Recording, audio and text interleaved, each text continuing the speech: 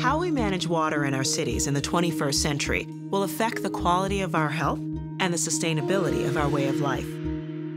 I'm Majora Carter, and I've spent much of my life working to inspire people where I live and across the nation to recognize that we are the essential ingredients for solving the environmental challenges we all face today.